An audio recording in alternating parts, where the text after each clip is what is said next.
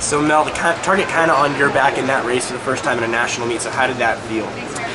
Yeah, it was a little different. I kind of missed the times when Jack was like, all right, nobody knows who you are, just go out there and race. So yeah, it was a little different. I was a lot more nervous tonight than I have been in recent years, but it turned out well. Yeah.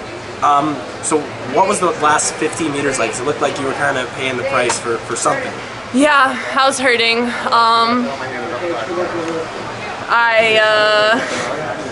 I don't really know. Jack afterwards was like, all right, I need to get you back in the weight room right away. And then he was like, oh, by the way, congratulations. And I was like, oh, thank you. But yeah, I think just trying to keep the strength up before Worlds is going to help on the last 50. So are you pleased with the time right now?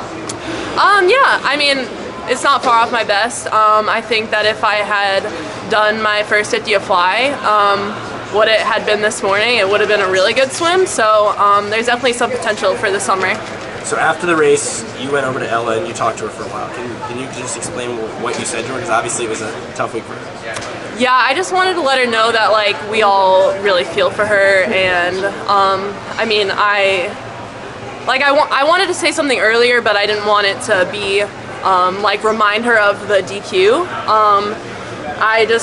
I mean, I feel like the DQ is such BS, and I mean, I watched the video and what she did didn't help her, so that's like what's so hard about it, is just knowing that it's not like she was like cheating and that it made her go so much faster.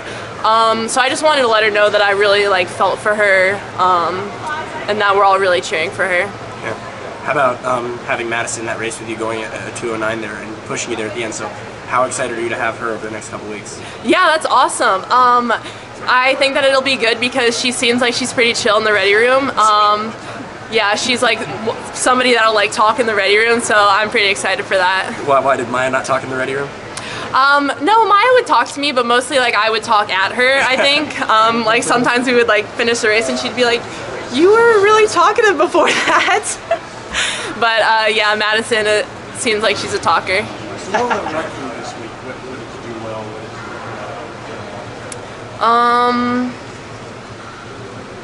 I don't know. I didn't get chlorine burn on my face. I think that was like a big that was like a big plus for this week. I don't know. I think that I was just feeding off the energy from my teammates so well. Georgia just had such an incredible meet, and even Bobby Fink from my club team, I was so happy for him to make it in the mile. He's like, when I go home to train at the team, he just like kicks my butt, and I'm so happy that he is getting a chance to go to Worlds. And so I think like just being around the Georgia people and watching them just kind of helped me get through the week. Do you think that the DQ call is BS or the rule is BS or both? Both. Okay.